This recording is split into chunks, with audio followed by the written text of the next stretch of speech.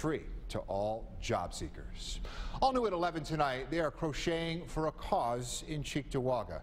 As 7 Eyewitness News reporter Paulo Suro reports, these volunteers are turning old plastic bags into a basic necessity for the homeless. I got a couple pairs of scissors. Cutting, flattening. It's no easy task turning these old plastic bags into sleeping mats for the homeless. But that's the mission of this group, Buffalo's Good Neighbors. I have goosebumps already. This is the best thing that could have taken over my life. It's Gail Potter's new passion. And you just keep going.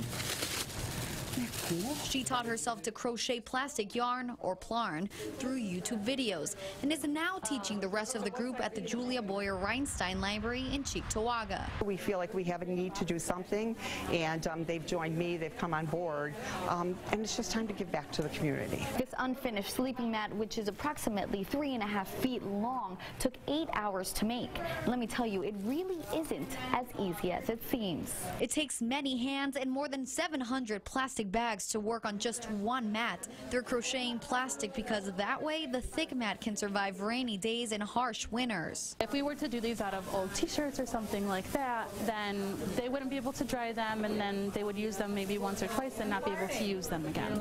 The group already brings meals to the homeless in Fireman's Park every Sunday, but craved another way to help them during the cold months. We spend a lot of time with the homeless through the winter, and they do tell us their story and where they sleep. Sometimes there isn't anywhere to sleep. You pull up and you just see the need. Like I said, it's desperation. Their end goal, to have as many 3 by 6 foot mats as possible, attached to a carrier strap and a tie to roll it up.